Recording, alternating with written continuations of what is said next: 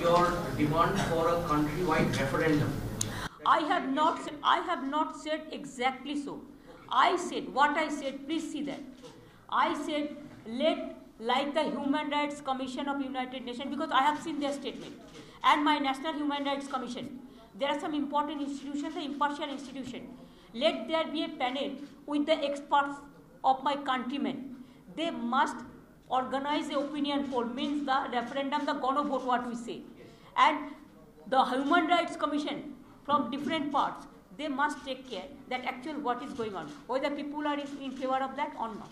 So you are not asking for UN anymore? I said UN must see, observe, watch. Even I mentioned about the National Human Rights Commission also.